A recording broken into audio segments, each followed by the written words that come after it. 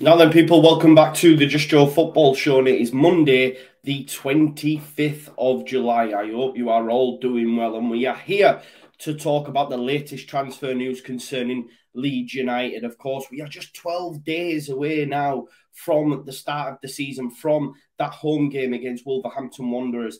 And I'm getting itchy feet. Like, the club need to start making moves now, genuinely. We've got a number of, stories that just are continuing and don't look like they're going to come to a close. And my worry is, by the start of the season, we won't have a left-back and striker in. 12 days is a long time in football. Maybe I'm being harsh. But look, there is still no agreement reached on CDK. There is still no agreement. There's still no further movement on Cali Mwendo. And of course, in the last 24 to 48 hours, we've been linked to another striker by the name of Mergim Berisha, who we will speak about very, very shortly. But before we do, folks, I'm less than 100 people away from 14,000 subscribers. Amazing support. Thank you so much for all that you do for me. And if you are new, please do subscribe. I want to get to that 14K, 20K by the end of the year. Like the video, get your comments in, of course, and hit that notification bell. Yeah, so like I said, there is still no agreement on CDK. Of course, we had Alex come on the channel the other day, and I released that video on Sunday. It's done fantastically well, and thank you for all your support with that. We got loads of meat on the bones, but again, still nothing has developed. And Leeds rightly awaiting in the wings, but as I said to you just a second ago, I'm getting a little bit of itchy feet. I need there to be some movement. We can't start the season with just Bamford and Joffrey. We can't, because if Bamford breaks down, before you know it, Dan James is leading the line again. I'm sorry to have to do it, but we can't go into a Premier League season with Dan James even being considered as a striker option. Of course, the second option to CDK seems to be Cali Mwendo. Now, Galtier has been speaking about him. He has been ripping it up in pre-season. Anybody that's been taking a look at that will see that he's been scoring some good goals in a very strong PSG side. Galtier, the new manager, said, look, I'm more than happy with him. He's doing great. But then there is the market. We'll see. Club and players' decision. Of course, he's not going to get much game time when the season starts, and the club do need to sell. PSG do need to sell, and they are making striker movements already, bringing in Ekitike, and then the fact that you've already got Icardi, Messi, etc., etc. He's not going to get game time. So if Leeds United or CDK isn't going to come on, we're not going to push the button there. Let's get Cali. But now, there has been a new link to Mergim Berisha. Apparently, the striker has been offered to Leeds United for a small fee of £4.3 million. Look, straight away, when I seen this link, I'm like, that's so cheap. Why is it so cheap? Why do we need to be in them circles? We've been linked to CDK at like 37 million euros. Cali Mwendo at like 22 million English pounds. And now we're getting linked to a player at 4.3 million. Who's currently playing his trade in Turkey and previously has played in the Austrian Bundesliga.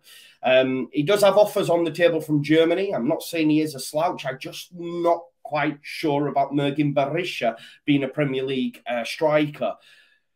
The reason for the links of course, he's played under Jesse Marsch before at RB Salzburg, and he actually had quite a profitable spell with Marsch when he was at Salzburg. But we have to remember that this is the Austrian Bundesliga. Of course, Aronson smashed it over there, Christensen smashed it over there, and they look like they'll be able to transfer their skills into the Premier League. I will say that. I think both of them will have a great season.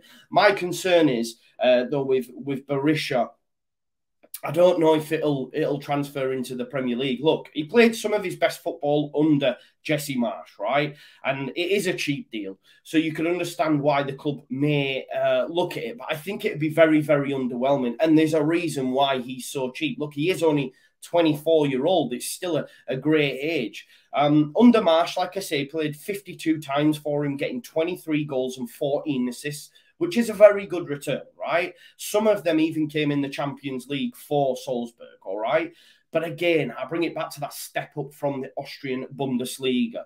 Now, he did get transferred over to Fenerbahce. They finished second last season in the Super League over in Turkey. And of course, that's a step up. So you're like, right, okay, how's he done there? Well, he only scored 4 goals and got 1 assist in 22 appearances. So already them skills haven't transferred for me from the Bundesliga to the Turkish Super League. Listen, I've not seen him play, and I might be wrong, and people might chastise me for it, but the numbers don't lie.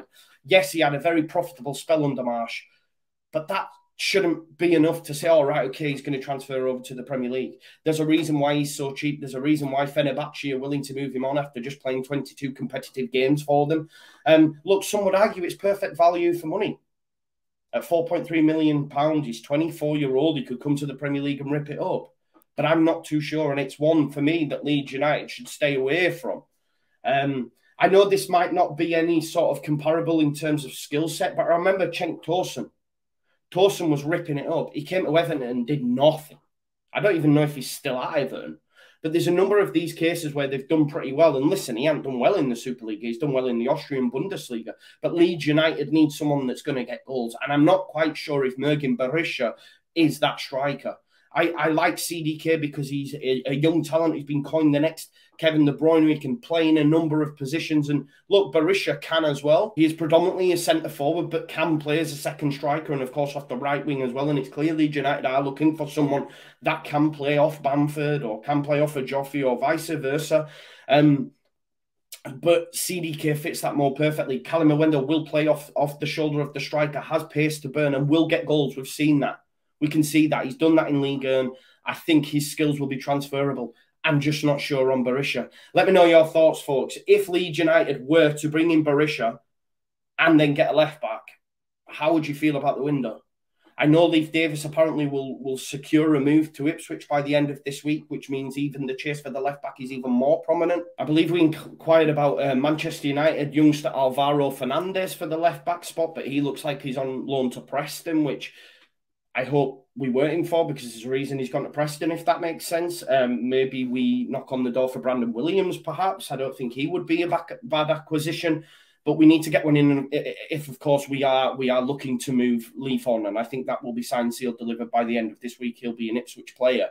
But if we were to get a loan at Brandon Williams and then sign striker Mergim Berisha, and that was it, then I'd be looking and saying, then people that said we needed to sell Jack Harrison in order to fund players, I'd have to agree with them because these are cut price deals that aren't going to cost the club a lot of money, but they're very negligent and very worrying for me. Listen, I might be wrong. Berisha could come and smash it, but I'm just not sure the numbers are there.